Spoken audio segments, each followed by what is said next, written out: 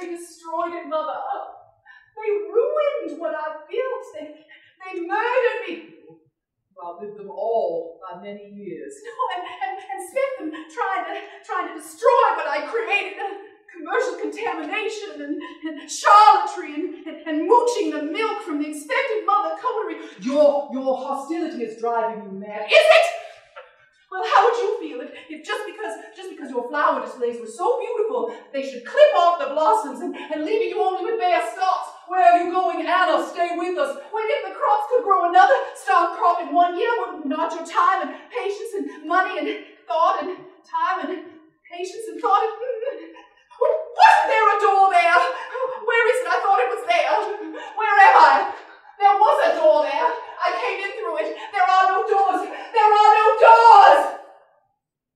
No. You have created a room without doors. Who are you? How did you get in here? I have always been here. If you'll excuse me, I have some recordings to sell. No, don't! No!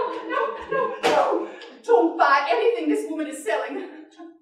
Give this holiday. Don't buy. I've forgotten why. All I know is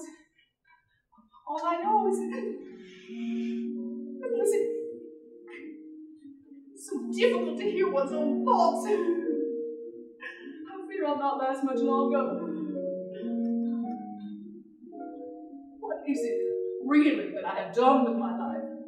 If at the end, the florists and the candy makers, they have ruined it all. All my work has come to nothing. It need not have been so. It need not be still.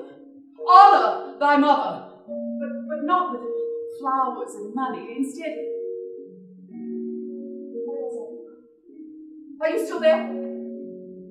Oh, do you know that last year, or whenever we are, in 1947 alone, I received over 1,200 pieces of mail addressed to me, thanking me for founding Mother's Day, including one from President Truman. But my favorite, my most treasured possession, it's a $1 bill. It's from a small boy.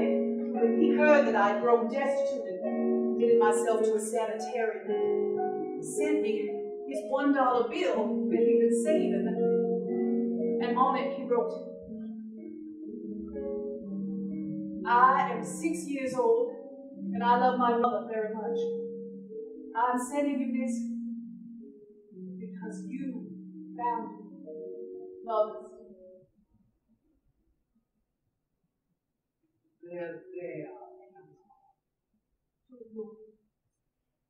Mother is here.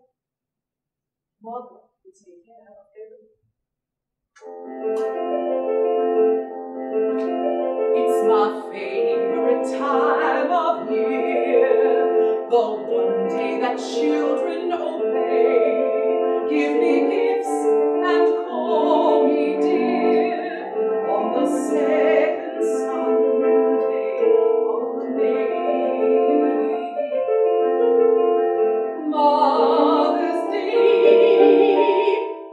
Mother's Day, when I get an extorted floral bouquet.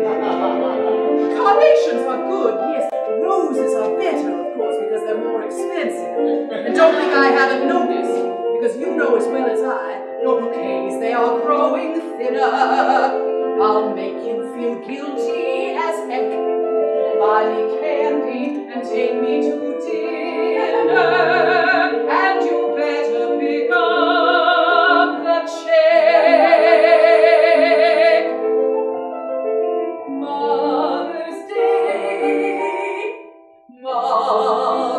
Day, the one day you call at my beck. And I want to make sure to mention that I accept PayPal and Square. Thank you for your contribution. Though flowers are costly, my dear, the one greater gift you must give is tell me what I want